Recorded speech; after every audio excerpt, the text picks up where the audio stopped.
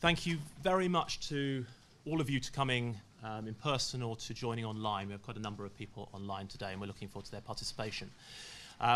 This event is structured around a launch of this new book, Open Budgets, The Political Economy of Transparency, Participation and Accountability. And I'm delighted to welcome one of the editors and authors, Paolo D'Orenzio, who is a Senior Research Fellow at the International Budget Partnership and also a research associate and former colleague at ODI. So welcome and welcome back.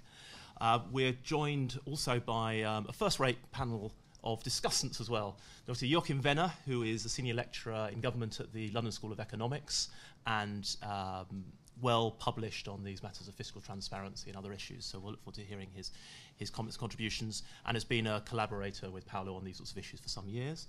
And Rebecca Simpson, who is a research officer in the Centre for Aid and Public Expenditure here at ODI, working among other issues on budget transparency and public expenditure issues.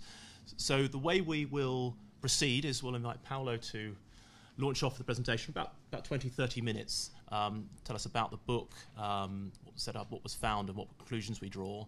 And then we'll have some time, some comments from Rebecca and from Joachim to provoke and prompt the discussion.